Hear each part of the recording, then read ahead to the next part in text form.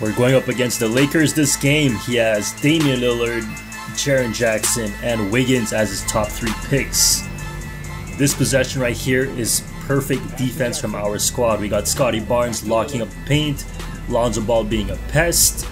Lavine tips the ball. That's why I drafted these players. I already knew that combined they would be a great defensive team. I'm going to kick it out to Scottie Barnes, wide open midi. Jaren Jackson almost got there, but he was a little bit too late. Austin Reeves trying to cook up a little bit. We get this interception. We're going to go fast break. Lavine, let's go. And he calls an early timeout, because those dunks are a momentum shifter. As you can see, Damian Lillard is ice cold already because of our defense. Scottie Barnes with the step back 3. I'm telling you, once I get the shots down for these players, it's going to be dangerous, because defensively they're lethal. Lonzo Ball contests that 3-point shot. He only has 2 points midway through the first quarter, so that's how great our defense has been. This was a failed alley-oop. His defense recovered, so that was a kind of a weird one. Rui Hachimura with the baseline spin. I had to play Rui against the Lakers because I have so many bench players that Rui is not in the regular rotation. So just for the specific game I had to play him, just to try him out. I'm coming off the screen, layup, let's go. Because it's still early in the season, this is game number 3, so I'm still figuring out the rotations for the squad. Damian Lillard misses a layup, great help defense by Andre Drummond. We're going to call for a screen. Lavine misses the midi, Drummond with the offensive rebound, putback. So Lillard is still trying to get his buckets. He misses a wide open 3, surprisingly. I'm going to go on the fast break, kick it out to the corner. And that was Iguodala with the 3, if I'm not mistaken. Austin Reeves gets a 3. I didn't expect him to pull it like that, but that was a great shot. This was the most unexpected one right here. Jared Vanderbilt dribbling on the perimeter and jacking up a 3 like that. I was not expecting that to go down. Nice block by Noel. Great defense, which will lead to Iguodala going on the fast break. So I usually have Iguodala over Rui Hachimura because he has better defense. As you can see right here, he bumps their center out of bounds. Rui Hachimura doesn't have that much defense, so that's why I play Iggy most of the time. Damian Lillard finally gets a layup. Pretty rare basket for him.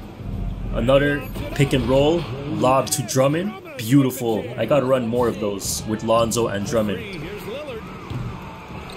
Lillard misses a shot. He gets the rebound. Wiggins also in this game was bricking. Brick city for his squad. We're gonna go all the way with Lonzo Ball. Acrobatic layup over Damian Lillard. That length. Again, look at that length. We contest the layup. And play of the game right here, Zach Lavine. Signature dunk. Just watch how everything froze. That was like a game breaker. His whole team froze.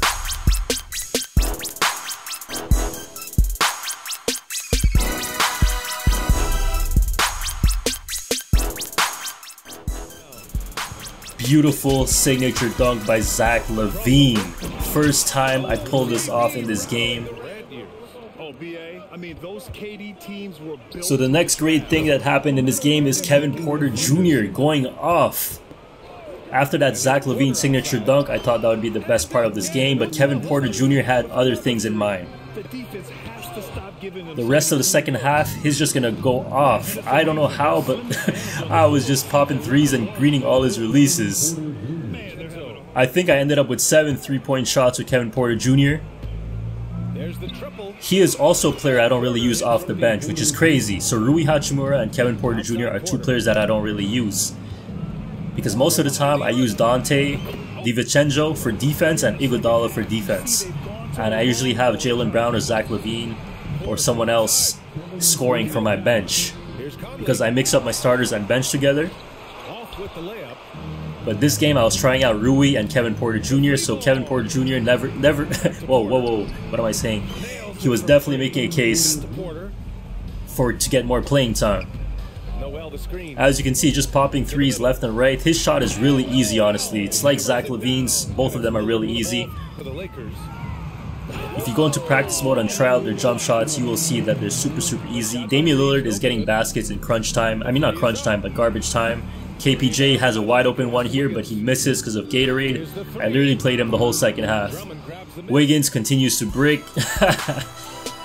But this game was crazy. We got the Zach Lavine signature dunk, a lot of defense on Damian Lillard, and of course, Kevin Porter Jr. going off in the second half for 7 3-point shots, which blew the game open.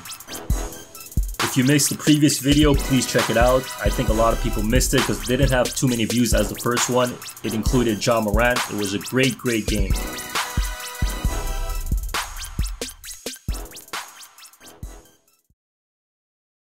Thank you for watching.